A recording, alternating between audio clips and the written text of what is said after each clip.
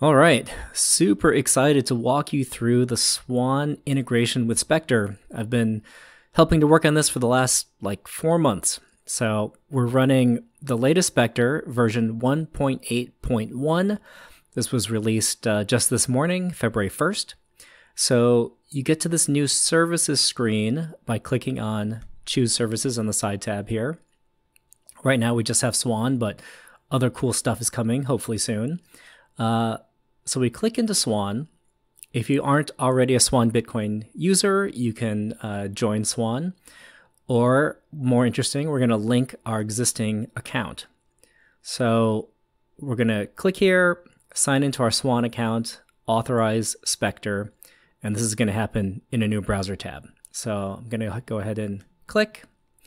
This takes me to the usual Swan login screen.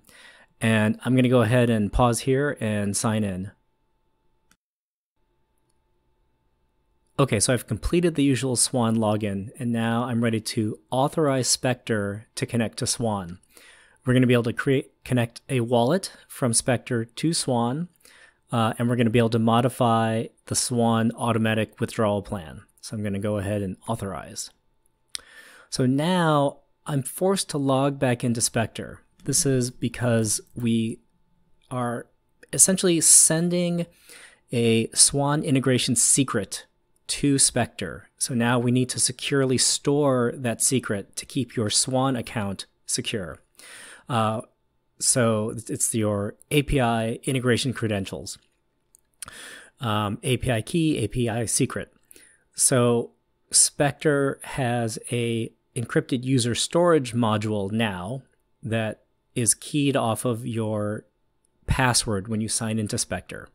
So now my Swan integration data is encrypted on disk based on my user's password. So integration was successful. I can close this browser tab now.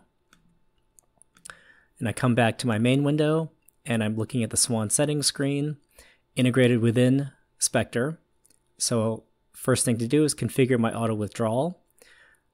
Specter is going to send 10 unused addresses to Swan. So this is different from how Swan usually works. Normally, you can give Swan one address manually, or you paste in your XPUB, which they then use to generate your deposit addresses. So it's not ideal to give them just the one deposit address because they'll keep sending to it over and over again, and you don't want deposits to pile up on the same address. But you also don't want them to have your XPUB because that means, in theory, they can view all your future transactions in that wallet. So now with this integration, we're only going to send 10 addresses to Swan. And the idea is that if your Specter instance is offline for a while, you want to make sure that Swan has enough available addresses to keep using a fresh one. And then the next time you open Specter, it will communicate with Swan and say, hey, you're short a couple addresses, let me send you some more. But so at any one point in time, Swan will only have up to 10 of your addresses. And then once they're sent, we pre-label those addresses as reserved for Swan. And then again, Specter checks them each time you log in and sends more anytime that we're not at the full 10 pending addresses. So I can pick which wallet I want to withdraw to.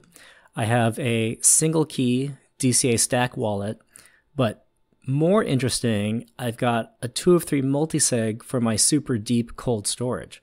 So another thing Swan couldn't do before was withdraw to your multisig wallet, or at least you couldn't give them an XPUB for your multisig wallet because that just doesn't exist. So now I can auto stack straight to my cold storage multisig, and I want to do that every week. So I'm going to say update, and so now Specter is going to take 10 of my deep cold storage addresses, send them to Swan, and set it up to be a weekly auto deposit. So I've got my linked wallet. I've got no Swan deposits yet, but if I click into my wallet now, and I view my addresses list, I can see all these addresses that have been reserved for Swan and they're identified with the Swan logo because we know that they're reserved for that specific service. And the logo integration is at a deeper level than just this label. So I can rename this anything I want. Like, I can anticipate this to be like, Tuesday's stack. And regardless of what the name is, it's going to retain this association with Swan so that when they make a deposit, it's going to go into one of these addresses, and I will see it always marked as belonging to the Swan service. And then, so the Swan shortcut shows up here.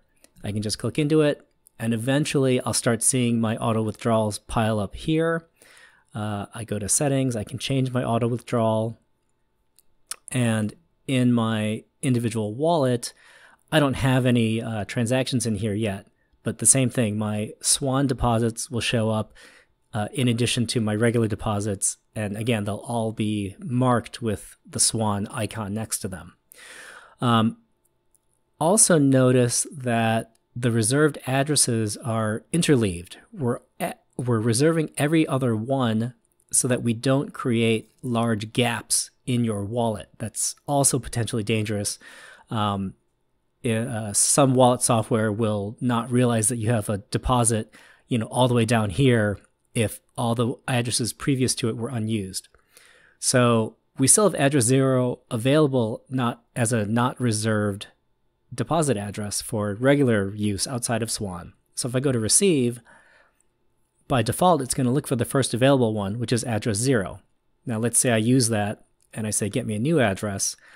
It's going to skip the address reserved for Swan and jump to address number 2 as my next available address.